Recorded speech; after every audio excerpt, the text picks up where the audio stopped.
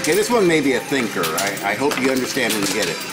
Two young lovers go to a mountain cabin for a romantic winter vacation. After arriving, the young man goes out to chop some wood. When he returns to the cabin, he says, "Honey, my hands are freezing." She says, "Put them between my thighs and that should warm them up." After lunch, the man goes back out, chops up some more wood, and comes back again saying, "Babe, my hands are really, really freezing."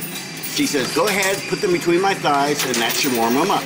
After dinner, he goes out one more time to chop some wood to keep them warm throughout the night. When he returns, once again he says, "Honey, babe, my hands are frozen."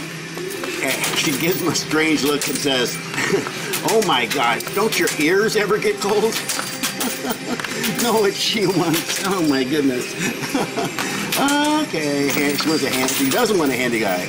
She wants an earful. You know.